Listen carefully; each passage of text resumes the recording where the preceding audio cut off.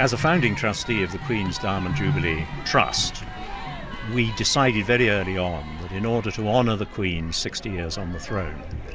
we should be doing something really transformative and really practical.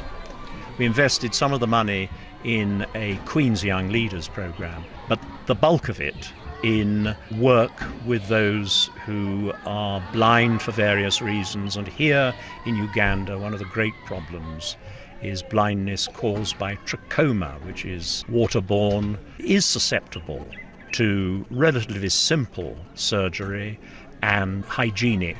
culture. And I've been extraordinarily impressed visiting this particular part of central Busoga,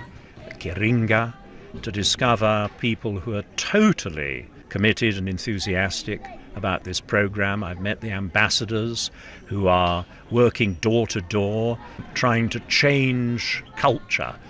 trying to enlarge understanding of the causes of this extremely painful, debilitating affliction. I come away after hearing the singing and the dancing and meeting the children and meeting the ambassadors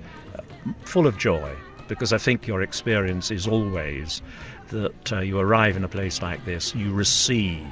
much more than you give. This is an experience that will stay in my heart, and I shall certainly go back and I shall tell the Queen about it, and I shall make sure that my fellow trustees are very envious that they haven't had the opportunity of seeing the impact and the transformation that the Trust has been responsible for in this beloved part of Africa.